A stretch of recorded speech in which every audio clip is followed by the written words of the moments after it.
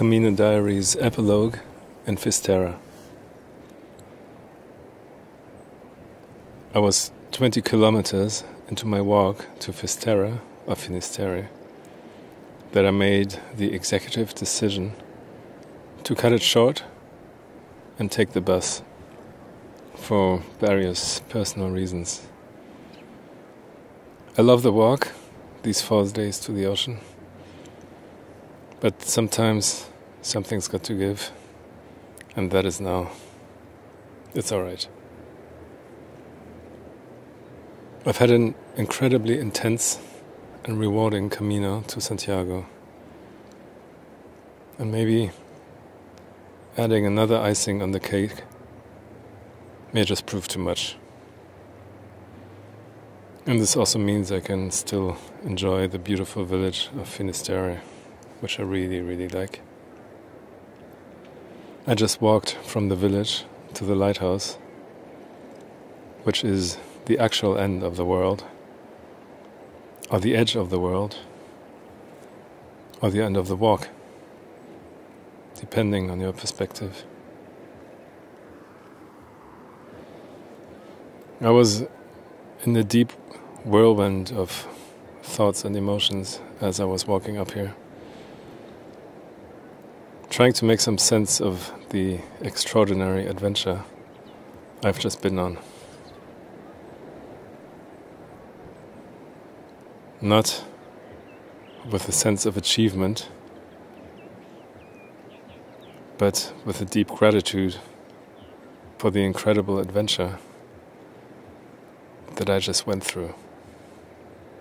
This will take some time. I'm going to look at my notes here that I took in order to collect some of the thoughts that I had. I'm sitting on a rock near the lighthouse overlooking the ocean. I don't know if you can hear it in the background.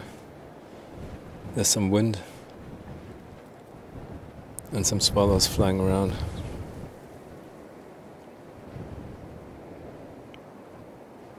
I had set out on the Camino seeking an internal experience,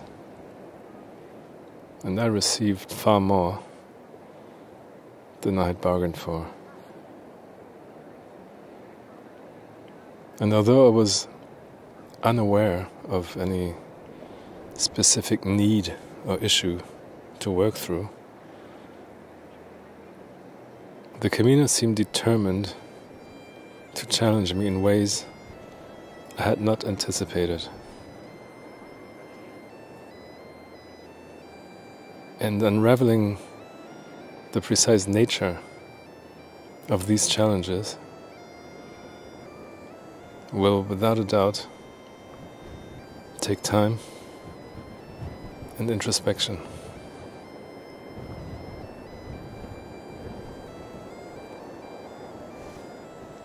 But it's just a walk, you say, albeit a long one. How could a long walk have an impact this massive? Because it does. It's all that time spent simply walking outside for hours each day, exposed to the elements, the sun, the wind, the rain, using your body, your mind, using your soul and your heart in the daily rhythmic dance.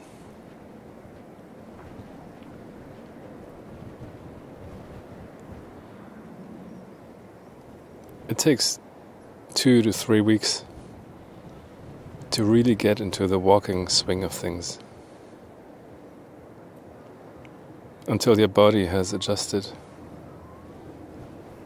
and your mind has settled on this new routine.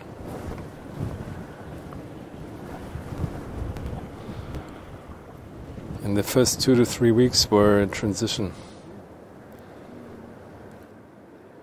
I was reset not once, but twice, by injury and illness.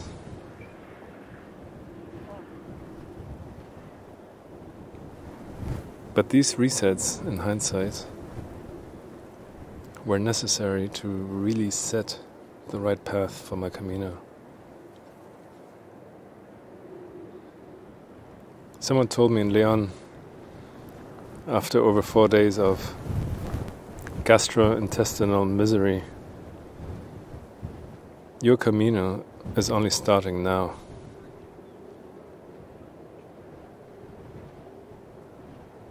And that proved to be entirely true.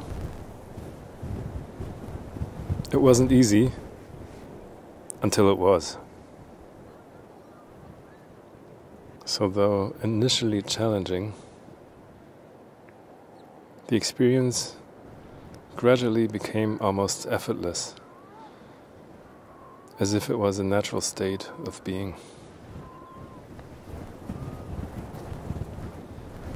And in this state, the constant barrage of choices that typically paralyzes the mind, what to wear, what to do, what to decide on today, faded into insignificance. It just didn't matter. Your focus becomes an entirely different one. Normally you accumulate things, more stuff. On the Camino, you don't. On the contrary, you slowly lose them. And it doesn't matter. So you move with less baggage, so what?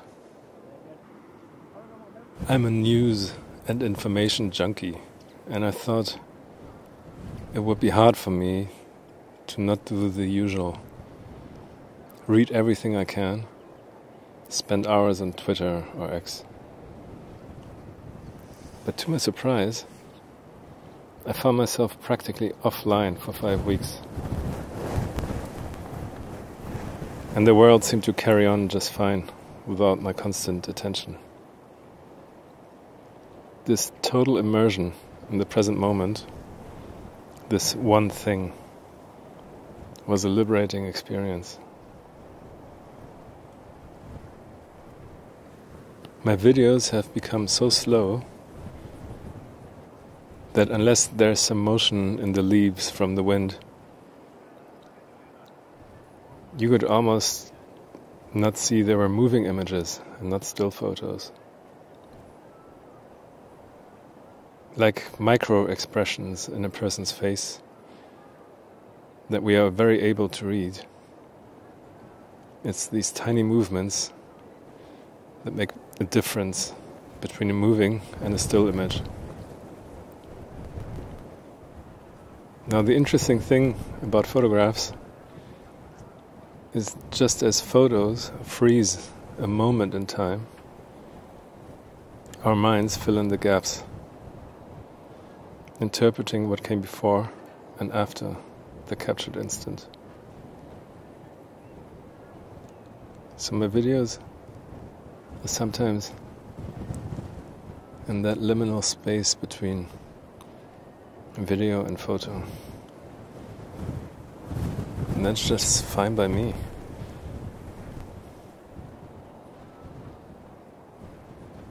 It's getting quite windy up here.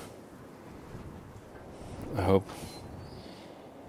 the sound quality doesn't suffer. But if you're by the sea, you're exposed to the wind.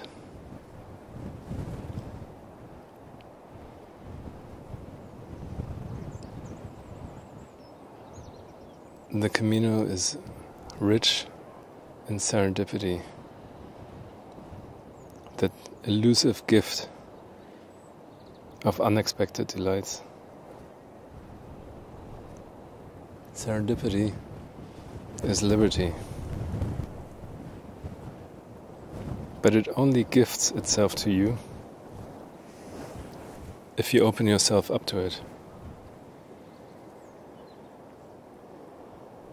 And that requires a leap of faith, a willingness to let go and to allow life to happen organically. Otherwise, we're afforded only fleeting glimpses of its beauty. The Camino dispenses both pleasure and pain in equal measure. A delicate balance of dopamine and discomfort. It's a journey that forces us to confront our inner selves and maybe even to face the pain we may have been avoiding. As Rilke wrote, "Do not now look for the answers. They cannot now be given to you because you could not live them."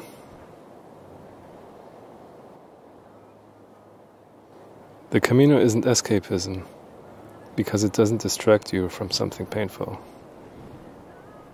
On the contrary, it will eventually force you to face the pain or the light. Probably both.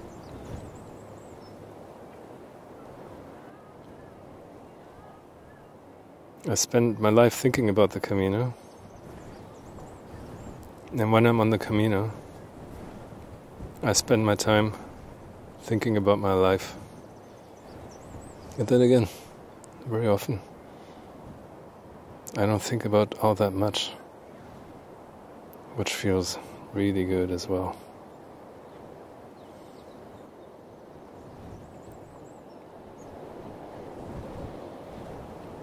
Does the Camino provide answers? Or does it force you to ask the right questions? To me, it's mostly the latter.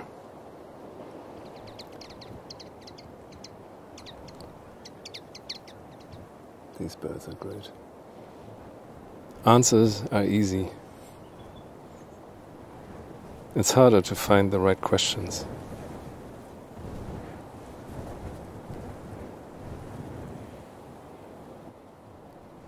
Often here the Camino is the people you meet. And to me that's largely true. It's what makes the Camino so special beyond the actual walk. The friendships you forge can be forever. And you get to know your new friends pretty well fast. You're on an adventure together after all.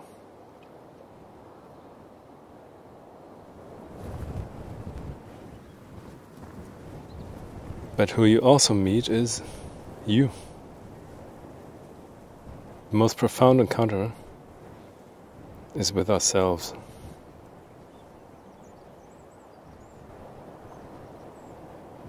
The Camino strips away our defenses, forcing us to confront our true selves, warts and all. Knowing ourselves and all our complexity is a gift that transcends the physical journey. The mind empties of its usual clutter as the body's rhythms take over. The armor of the ego slips away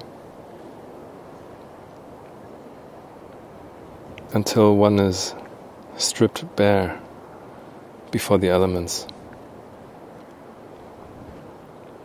exposed not just to the sun and wind, but to one's own unvarnished essence.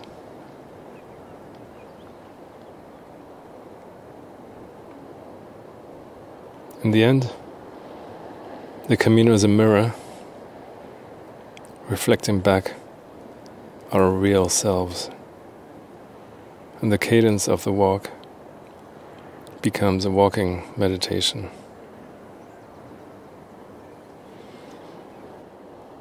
In this state of bodily struggle and mental calm, the self can no longer hide behind its typical defenses and distractions.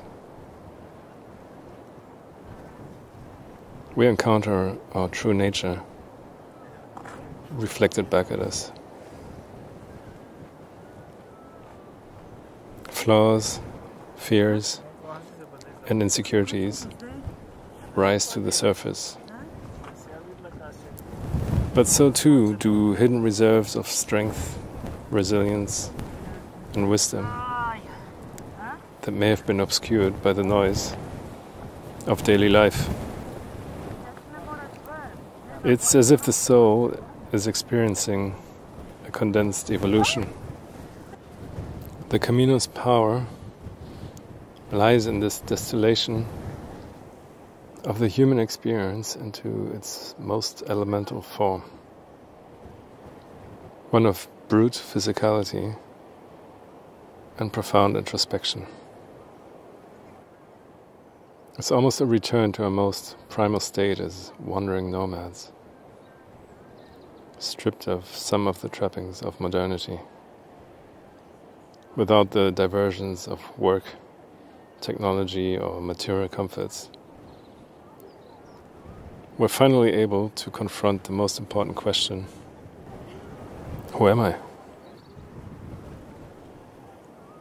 Like Paul Weller sings in Cosmos, who am I? What am I? Where am I to go? The eternal question.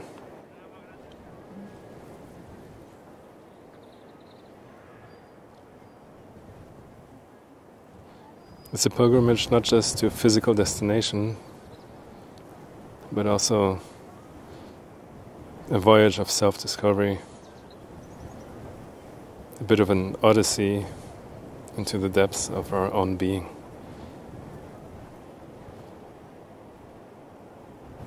The Camino itself becomes a metaphor for the journey of life, with its ups and downs, challenges and revelations.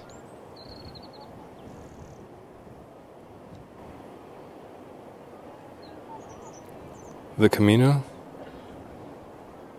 is you.